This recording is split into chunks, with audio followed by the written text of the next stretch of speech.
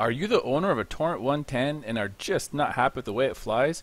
Well, in this video, I'm going to show you how to make your Torrent really fly.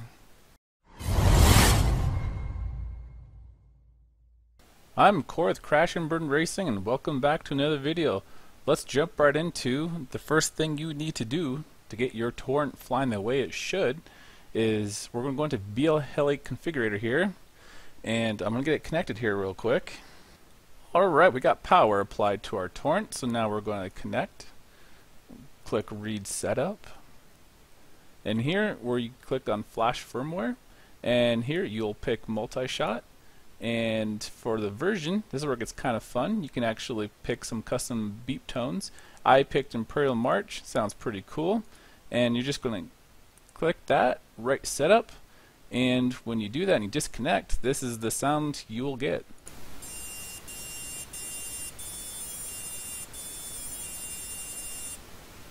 Kind of slow, but hey, it's cool, right? So now that we've got that done, we're going to go into Betaflight here, connect. We'll go over to the configuration tab, and here most important thing is that you need to switch it to multi-shot here, and the minimum throttle, the old setting is 1100. Here you're going to be able to switch it down to 1045. Now I noticed when I flashed to multi-shot, the throttle response was so much smoother, huge difference. So this is definitely a must-do for this quad. And the PID tuning, this is where it gets a little crazy also. Here are my PIDs. I wasn't really able to get it much better than this. So the roll's 36, pitch is 67, 57, 61, 33, 31 here. You can see it. I'm going to post them in a link below, but copy these PIDs into there, write it, and I guarantee you this will make your Torrent fly so much better than it did before. So let's disconnect from here and see some flight footage. Alright, so here's some flight footage of my newly tuned Torrent 110. As you can see, it is flying pretty well. I tried 4 different props that day. I tried the RJX 1935 tri-blades. Now these looked nice and I thought they would help out with battery life, but they were just too small. I was using so much throttle to try to stay up in the air, so those didn't work out. I then tried the Fierce FPV 2035 props, and I heard good things about these, but the first set I put on, I had really bad vibration, and I actually ended up hitting the gate, and I broke them right away, and I had another set, but I didn't even bother going back to them.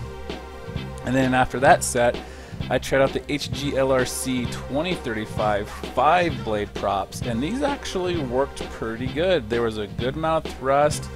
It seemed to do okay on the battery. Maybe it was a little heavy on it, but the winner for me was the Gemfan 2035 BN 4-blade props.